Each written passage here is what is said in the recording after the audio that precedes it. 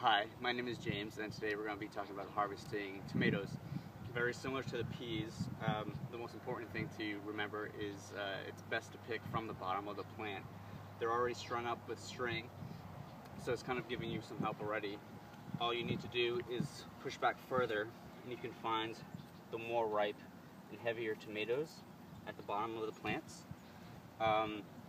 Also, you'd help the plant from picking from the bottom because as they grow, they'll be heavier and heavier, and what we don't want to get is too many of the fruits on the ground. You'll find even though once you're harvesting, there may be several tomatoes that are perfectly fine and ripe because they can come off easily from other people harvesting, and you're more than welcome to take them. Another thing to take into consideration when picking the tomatoes is there has been a mention of late blight in the area.